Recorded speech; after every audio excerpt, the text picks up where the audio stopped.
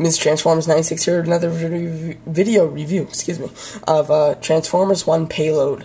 I already did the review from the car to the guy, so now, and as you can see, the claw is out. If you didn't watch my first review, I took the spring out, and this review is all just about how to improve him, how to take the spring out and make him awesome.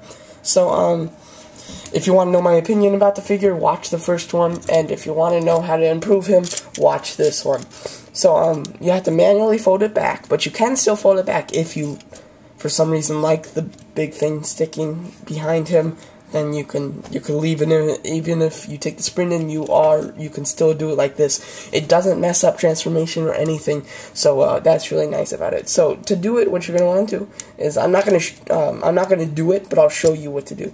Just take off this, and there's a little screw right there, a very small one. So get a very small screwdriver. Unscrew that. There isn't one on this side. There's just that one. So unscrew it, and then you're gonna be able to open this.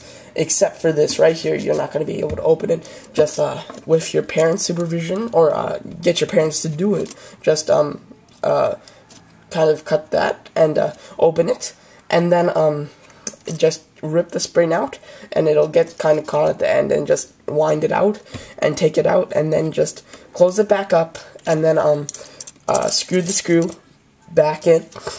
And because of that, this is open a little bit more. The screw isn't as tight as it was, so that this actually stays on a little bit better than when I first got it.